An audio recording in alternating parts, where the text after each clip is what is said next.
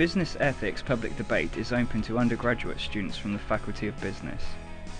The event, which has run for the last 2 years, gives students the opportunity to present their independently researched ideas on particular ethical dilemmas facing business, and to debate them with an audience of staff and students. Participation in the debate is voluntary and extracurricular. Students commit to taking part in 3 or 4 informal facilitated argumentation sessions before the debate itself. This year, 2 pairs of students took part. Lamar Lambourne and Flor Olignon explored the question of wealth and inequality, while Dawood Ali and Becky Middleton focused on environmental responsibilities in the energy sector. At the public debate, the student presentations are judged on 2 factors. Firstly, how well they analyse the ethical dilemma facing business, and secondly, the persuasiveness, in ethical terms, of their responses to the dilemma.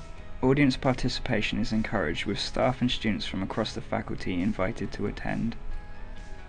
It's about ethics in business. That's what our focus is tonight. And we've got 4 really enthusiastic students who've worked as volunteers to prepare for this debate this evening.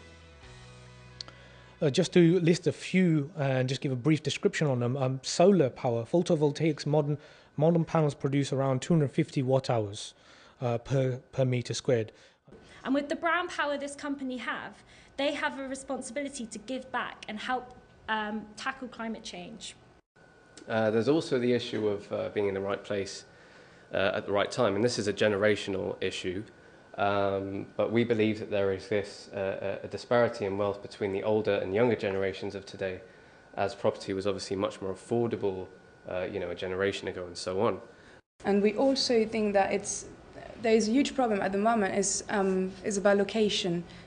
All of the headquarters are right now in the UK located mostly in London, and we think that maybe businesses should look at other places to do business. A company who does not require to be in London can maybe relocate in the countryside, where their employees could just buy a house somewhere where properties are more accessible.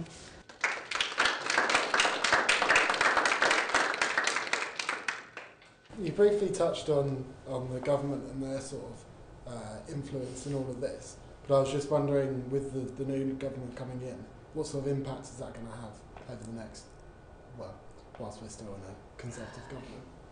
Under the current ruling party is quite concerning, because they've want a full throttle go with investing in fracking. Going back to women in the workplace and equal pay, you mentioned some act in 2010 that came across about equal pay, and obviously we're 5 years ahead of that now. Why hasn't that changed? Why is there still this problem, in your opinion?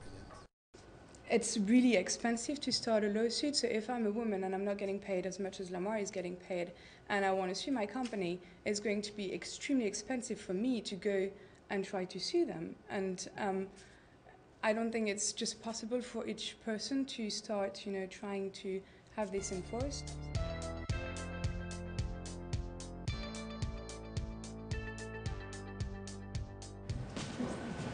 Have the judges made their decision? Yes, we have. The judges have made their decision. So I'll let you speak. Okay. Both groups had identified the issues, but we did feel that both groups had actually missed on citing your issues in your chosen area in a broader context. We thought both groups handled the Q&A sessions very well, but our overall thinking was that the second group had the edge. So, as far as we're concerned, it was extremely close. Both groups were very impressive, but it's the second group who we feel have triumphed on this occasion.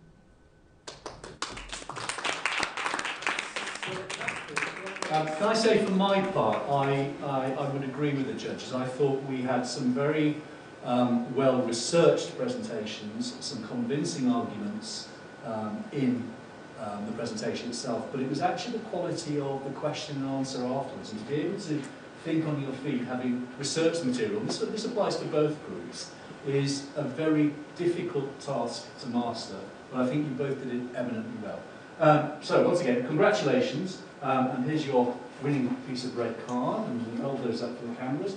Congratulations on having done a wonderful debate. Very well done. The business ethics debate is a really good way of raising the profile of business ethics in our business faculty, as well as helping students to improve their public speaking skills. All the students who have taken part have valued the opportunity to think deeply about the ethical responsibilities of business. The debate is now an annual event in the Oxford Brookes Faculty of Business, and the aim is to develop it further, involving students from other faculties or universities. If you are interested in being involved or finding out more, please contact Dr. Jill Miller in the Oxford Brookes Faculty of Business. Email jmiller@brookes.ac.uk.